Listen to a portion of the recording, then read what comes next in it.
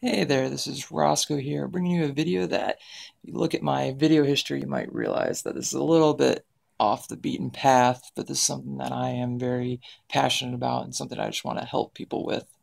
The reason why I'm doing this video is just because I don't really see a lot of these types of videos out for people getting into breeding or housing dart frogs. So this is the purpose of this video.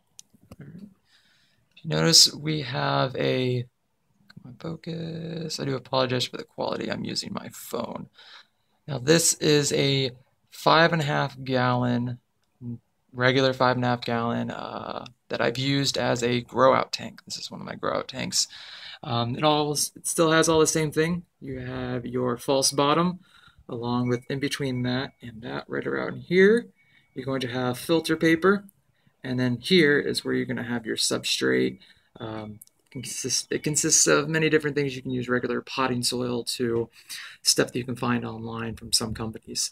And then in here we have a little bit of, wow, I am drawing a blank here.